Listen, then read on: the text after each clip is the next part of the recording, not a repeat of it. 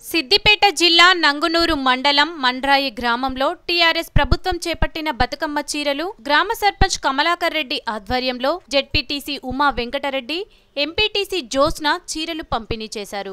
ఈ సందర్భంగా వారు మాట్లాడుతూ తెలంగాణ ఆడపడుచులు ఎంతో సంతోషంగా చీరలు తీసుకోవడం జరుగుతుందని, అలాగే 30 రోజుల కార్యాచరణ ప్రణాళికలో భాగంగా ఊళ్ళో క్లీన్ అండ్ గ్రీన్ చేస్తూ మంత్రి హరీష్ రావు ఆదేశాలకు గాను మండల సర్పంచులు అందరూ పరిశుభ్రత పాటిస్తూ పనిచేయడం జరుగుతుందని, ముండ్రాయి గ్రామంలో జ్వరాలు రాకుండా పరిశుభ్రత పాటించడం జరుగుతుందన్నారు। ఈ కార్యక్రమంలో గ్రామ మహిళలందరూ పాల్గొన్నారు।